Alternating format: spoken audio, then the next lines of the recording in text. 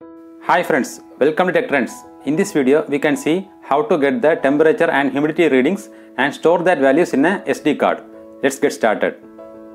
For this experiment, the components required are Arduino board, SD card module, temperature and humidity sensor, a memory card, card reader, connecting OS and connecting cable. First, let's connect the SD card module with the Arduino board. This SD card has 6 pins. So connect the 3v3 pin to 3 volt pin in the Arduino board and connect the CS pin to pin 10 and connect the MOSI pin to pin 11 and connect the CLK pin to pin 13 and connect MISO pin to pin 12 and connect the ground pin to the ground pin in the Arduino board.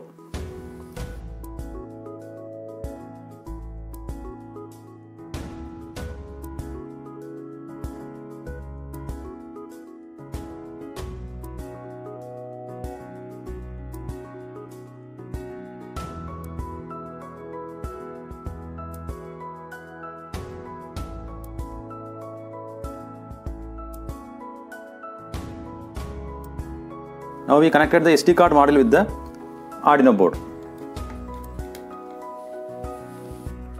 Now we need to connect the temperature and humidity sensor with the Arduino board.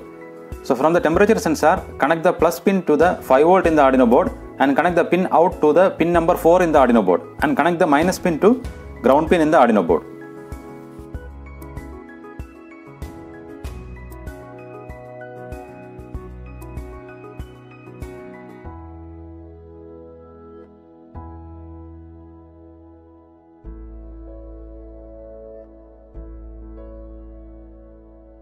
Now we need to insert the memory card in the SD card module.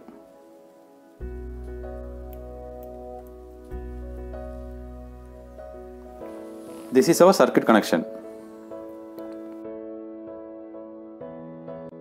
Now connect the Arduino board to the laptop and upload the program.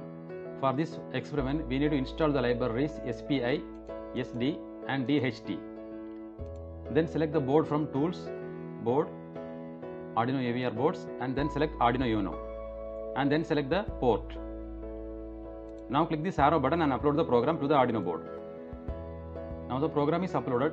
Now we can check the output in the serial monitor also. Click this icon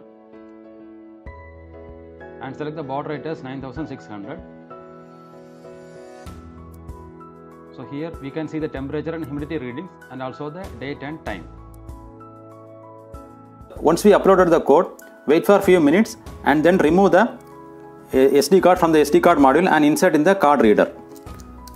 Now insert this card reader in the laptop and you can see a file called DHT log, and from in that file you can see the temperature and humidity readings. Now insert the card reader with the memory card in the laptop and open the file DHT11 log, and in this file you can see the temperature and humidity readings which we got from the temperature sensor.